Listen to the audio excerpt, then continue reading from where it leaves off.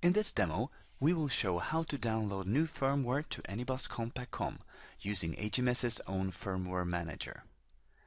The scenario we're using is an Anybus Compactcom M40 module for Ethernet IP, which needs new firmware. There are two ways to update the Compactcom, either via the Ethernet network or by connecting it to a development board. First, let's have a look at updating the Compactcom via the network ports. I start the Firmware Manager, which I've downloaded from Anybus.com.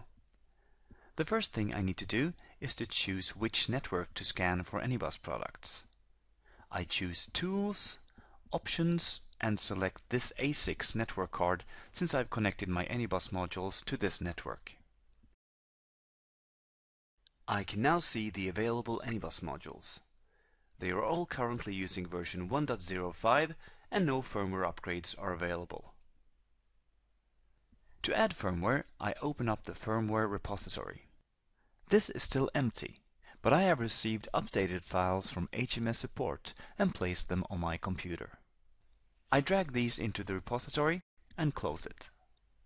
I can see that there is now a firmware version called 1.07 that I can update to. Since I want to update all modules, I check all boxes and click Update Modules. The firmware is now downloaded to all modules. When this is done, I select all modules again and restart them for the firmware to go into effect. When the modules have restarted, I close the firmware download window and I can see that the firmware has now been upgraded to version 1.07.